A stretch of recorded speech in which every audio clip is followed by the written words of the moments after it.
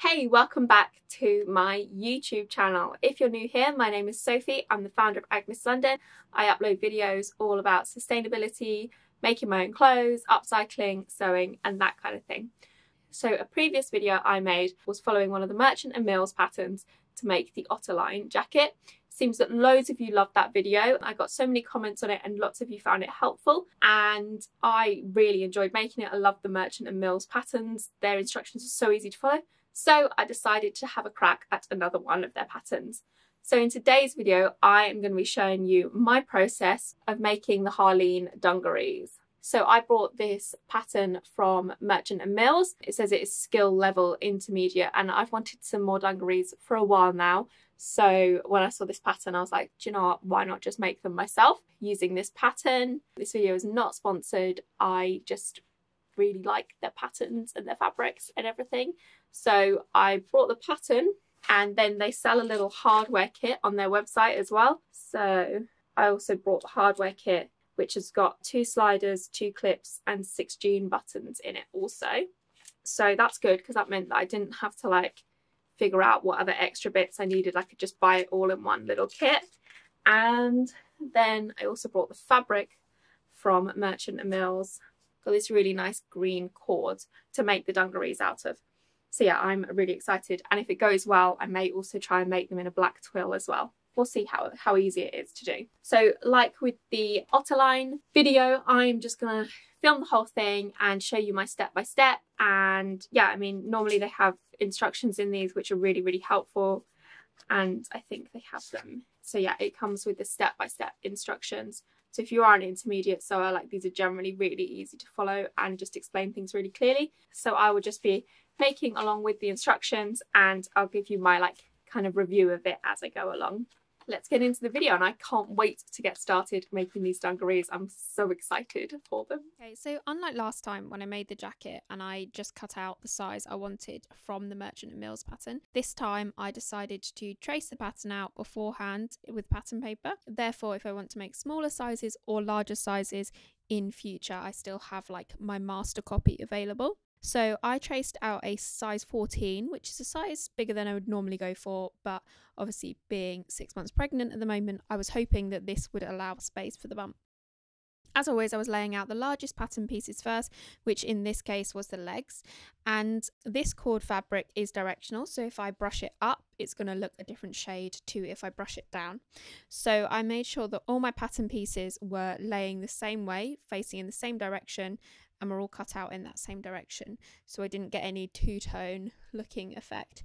This meant that I had to carefully plan out my lay plan before cutting out the fabric. So I laid everything out, pinned everything down before I cut a single thing. And then, so once everything was laid out and I was happy with my lay plan, I cut everything out, making sure to mark on any notches as I go.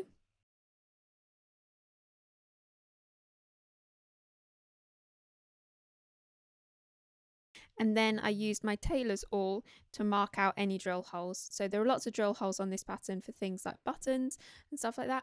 And then I put all my offcuts aside because I'm going to use them for another project. So here's me just marking out these holes that are marked on the pattern with stars. So pushing it all the way through. And then I used the Scanfill organic cotton thread in green. I used this for the whole project, even the top stitching and everything. It was supposed to be a little bit too green, but actually it doesn't matter. Like, I barely notice it now my dungarees are made up. So the first step was do the top stitching on the front pocket. Always makes me a little bit nervous when top stitching is the first step of any project. I feel like I need some time to warm up before I'm doing things that are actually going to be seen. So yeah, it was, I think, 4 rows of top stitching in total on the front pocket.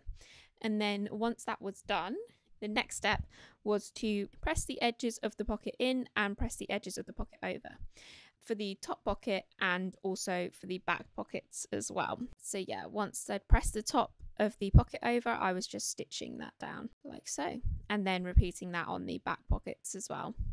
Next up, we've got the front bib panel. So this pattern has a 1.5 centimeter seam allowance on it. I just by habit, I always sew with a 1 centimeter. So I'm just getting my tape measure out just to check my measurements here, just to make sure that I am actually sticking to the pattern. And then I had to trim off a little bit of the seam allowance at the top and the bottom to reduce the bulk when like turning folding over seams and things like that. So yeah, just a couple of centimeters at the top and the bottom as per the instructions. And I'm just going to show you this once because I do this on literally every seam, but the instructions said to finish the seams with a zigzag or overlocking. I only have white thread for my overlocker, so I chose to finish the seams with a zigzag. It's not the neatest, it does kind of do the trick, but as I was making for myself, then I didn't mind it too much. If I was making this for someone else and wanted a professional finish, I probably would use the overlocker because the seams still frays underneath it. And then the front bib has 2 diagonal sides which are likely to stretch because they are cut on the bias, so I just stay stitched them to hopefully stop them stretching. And as again with all seams, these dungarees have a lot of top stitching on them, which gives them that really nice utility look. So pressed all the seams over to, I think it was the right side, and then I did 2 rows of top stitching down the seam as well. And then I stitched the top of the bib over.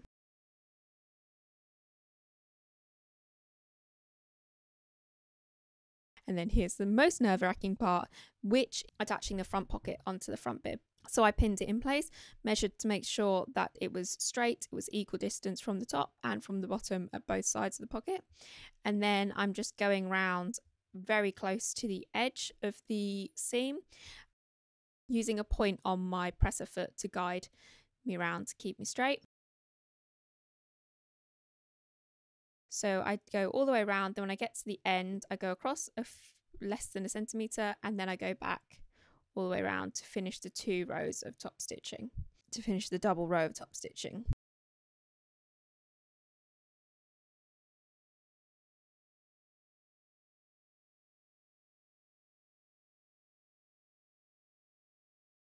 So the instructions do say not to back tack your seams when you're doing top stitching. I do this because I think you can't really tell the difference, especially on this cord fabric. It's quite forgiving.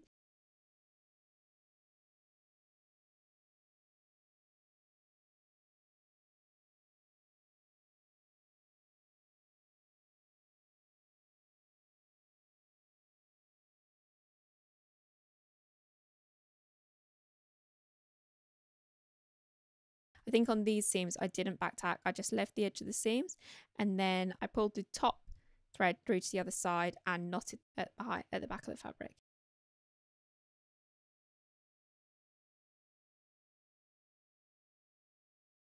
Next up is the back legs. So first of all, they have a tiny little dart in them at the top, so I've marked that out already with notches, and I believe I've marked the end of the dart with a drill hole. So I'm just sewing the darts up. Apologies for the slight change of light. I got the urge to carry on doing my dungarees late at night once it had gone dark. And then already marked on the back panels was the positioning of the pocket, so I'm just lining that up with the drill holes and also making sure that the dart is smoothed out. I possibly should have pressed the dart before doing this so it was flatter. So then the same method of just doing the 2 rows of top stitching around the pocket. Pocket seam has been pre-pressed 1 centimetre over, which makes it much easier to get a neater finish on these pockets all the way around. So yeah, I'm doing that on both back pockets.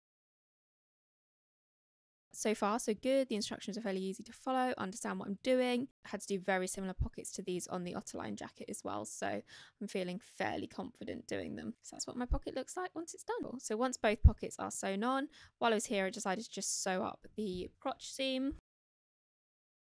Again, 1.5 centimetre seam allowance.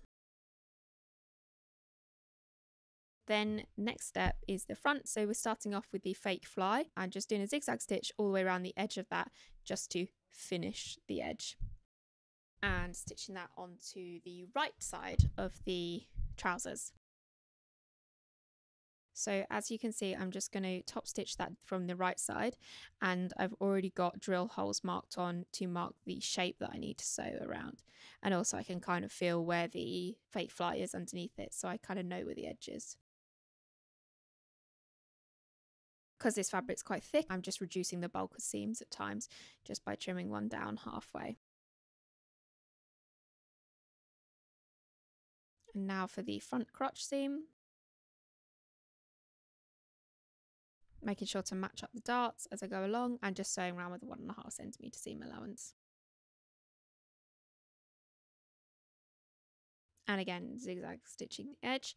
And then, as I'm going to do with most of my seams, I'm just doing a double row of top stitching all the way down, just stitching the seams over to one side, which actually helps make it look neater on the inside as well. Now for the pocket bag.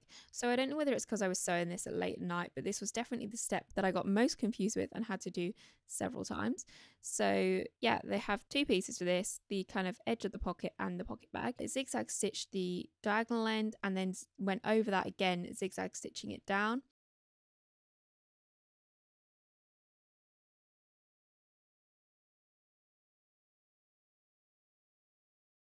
Yeah, I'm just stitching it in place here. So this really confused me when I was doing it, and then once I'd done one, obviously it came together and it made complete and utter sense, but it very much confused me in the meantime. So now that lines back up with the front trouser leg, and then I can stitch down the edge of my pocket. So normally I make my own patterns myself, and I definitely think by buying and making other people's patterns like Merchants and Mills makes me a better pattern cutter, because I get to see different techniques, etc. And also it gives me a little bit of a refresher on how to do things. So yeah, I really enjoy making other people's patterns, especially these Merchant and Mills ones, which have such fantastic in-depth instructions. So once I've stitched the pocket bag to the front trouser, I'm just turning it the right way through and then top stitching the edge of the pocket.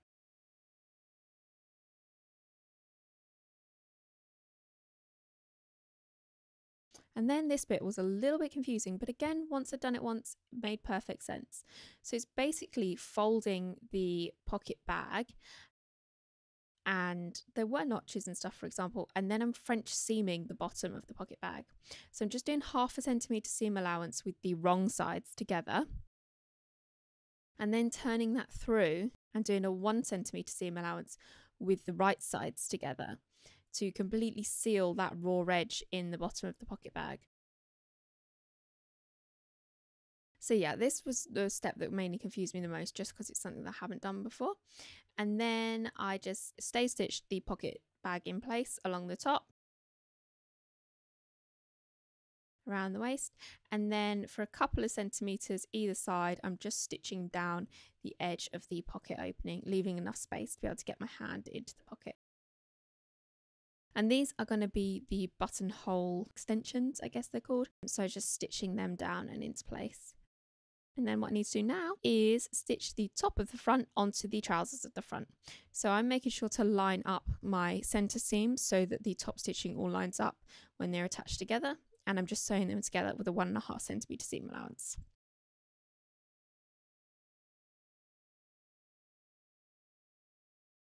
So pretty straightforward, and at this stage it really feels like my dungarees are starting to come together. And then there's also a facing to the front waistband as well. So I pressed over the top centimetre of the facing, and then I stitched the bottom on to the front bib and the front trousers. So yeah, just making sure to kind of secure the trousers in between the facing and the top bib as well. And then because I've pressed that top edge of the waistband down, it's nice and easy to just go along and sew. I've also pressed the sides of the pocket bib over 1 centimetre and then 1 centimetre again, and then I'm just doing another double row of top stitching on these.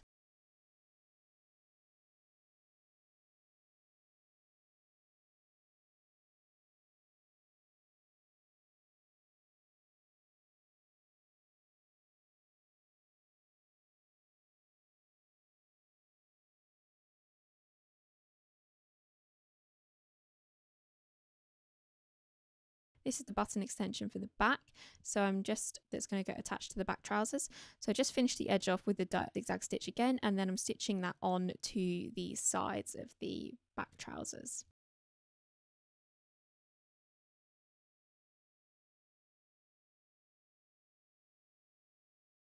And now for the back bib as well, so just stitching that down the middle.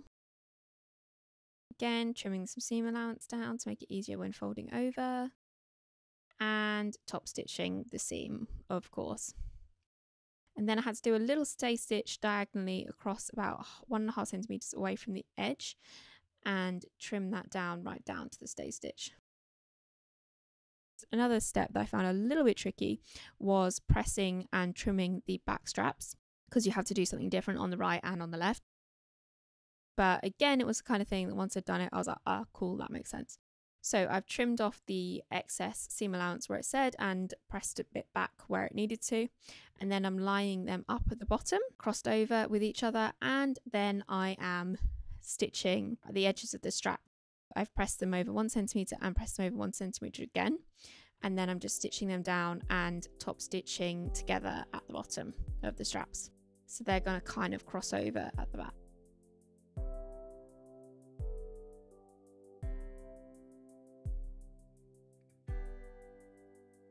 A double layer of top stitching on each side.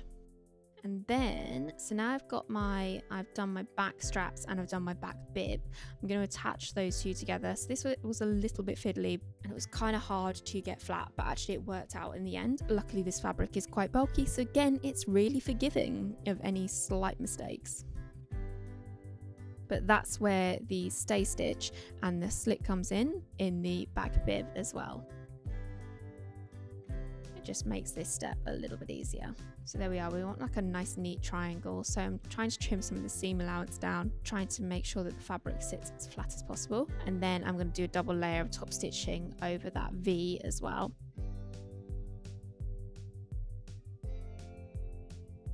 So next step is to attach the top bib to the trousers. So I'm just pinning that all the way along.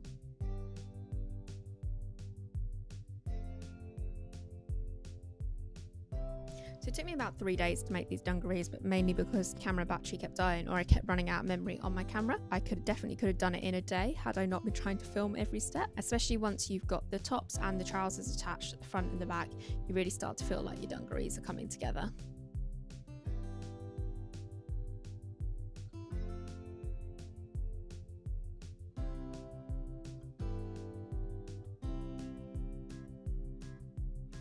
So now I'm just stitching the pocket, why do I keep saying that? The button extension over, trimming those seam allowances down, and then turning them through the right way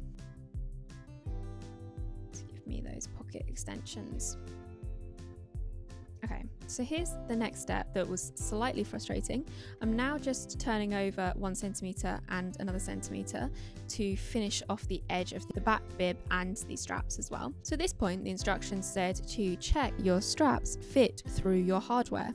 And obviously I'm thinking I'm making a Merchant & Mills pattern and using Merchant & Mills hardware, so obviously they're going to fit. So I did not check stupidly. And then when it actually came to attaching my hardware to my straps, I found out that my straps were way too wide. That was slightly frustrating, but probably completely user error there. So now I'm just attaching the legs together. So at this point, I thought that I was actually running out of thread. So what I decided to do was sew the inside seams of the legs together and zigzag stitch them, but I decided not to top stitch them because I thought that would use too much thread and I would come back to that stage later on. I've definitely made this mistake in the past where I have thought I would come back and top stitch an inner seam, and once you've done the outer seams you cannot get back in to top stitch your inner seams. So do not make the same mistake I did and just carry on and top stitch your inner seams. So now I'm sewing up the outer leg seam, and I didn't go all the way to the top here. You're not meant to anyway. You would go up to like just a couple of centimeters past the pocket opening. Anyway, I didn't go all the way up to the top because I wanted to try them on first of all and check that they wouldn't be too tight around my bump, and to see if I needed to let it out anywhere in order to make room for the bump. Turns out they fit perfectly, so I carried on and stitched all the way up. And then I'm just stitching in the channel of the seam to stitch the button extension down.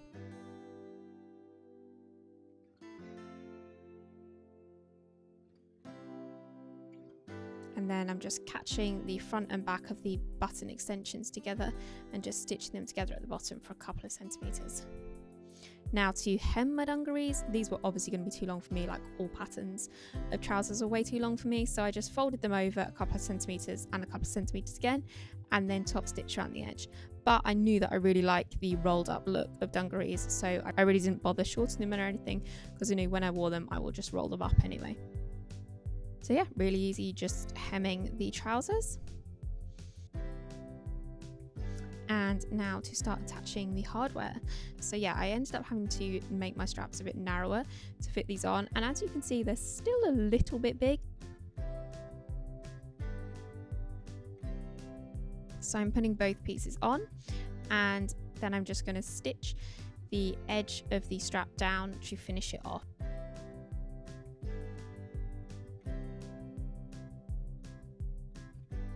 There we go, and then I have my adjustable straps.